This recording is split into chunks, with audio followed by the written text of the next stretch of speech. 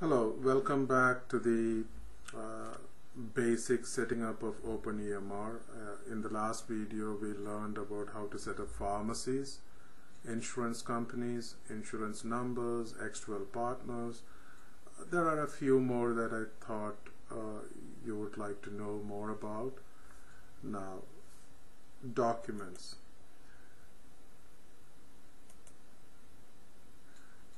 Now when you go here, there are several kinds of documents that a patient might have and that you need to store in your EMR, and you can define categories which needs to hold those documents. For example, we already have default categories provided to you, so you can store or upload the advanced directives. You can store the CCDs and the CCR that you get from other people, the lab reports, and if you want to, of course, we also have provided the ID card and the patient photograph. All this will come together when we go, and in the upcoming videos, when we go and enter the patient's information. And if you want to add more categories, you can click here and say add a category, and you will say, so you have an additional category done. Now if you want to create a subcategory of that, you can click on that and the logic continues. So this is one factor that I wanted to show you in this video. The next one is something we call lists. Now OpenEMR is constructed in such a way that things are malleable, it can be flexible, you can add and delete a lot of things.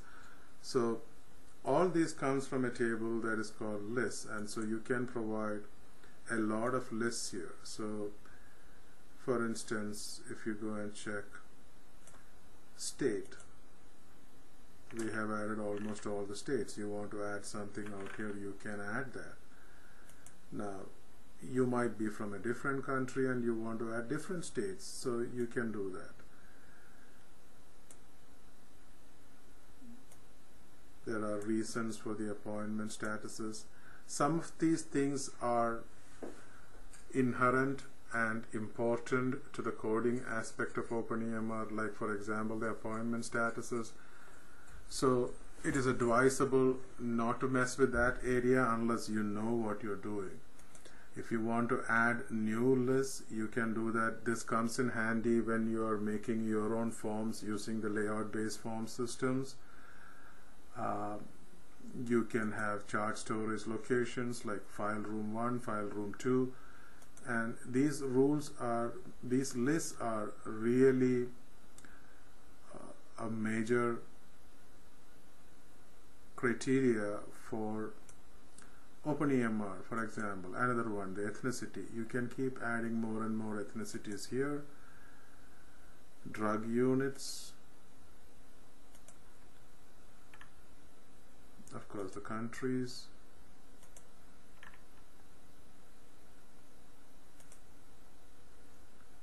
all these things are important. So that is what lists do. And another thing that lists do is when you want to make a layout based form, you can add the name here,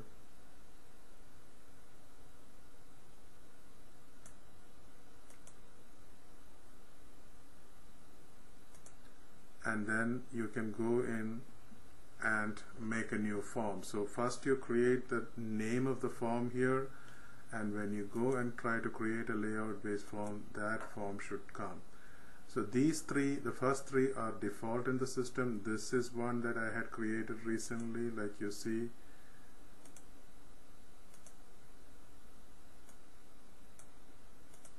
This one, see, the test.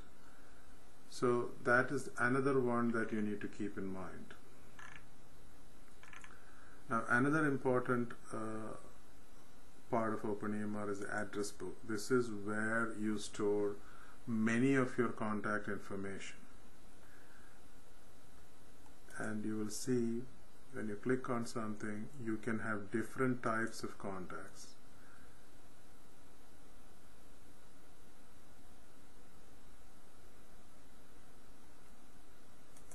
and this is something that is very handy, and if you are entering specialists, those things will come up when you are entering who referred a patient to you. So it must be a specialist, so that address book you can enter here.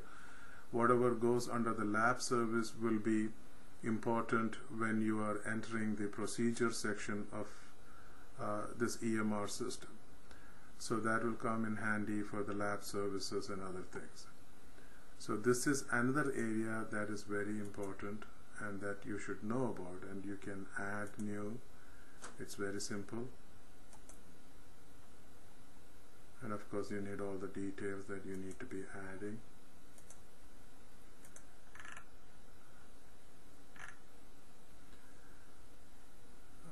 Other than that, let me just check if there is anything else that needs to be added.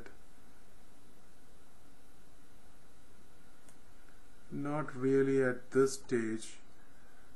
Maybe the forms section. Now the forms is something that is used as a matter of entering data, and there are some pre-built forms that have been provided default with OpenEMR, and you can go in and register these forms and activate or deactivate forms, and that is why this forms menu is important. So I think at this stage we are pretty much clear on the basic setup of your clinic. The next video will go and show you how to create a new patient and how to enter all this information. So good luck.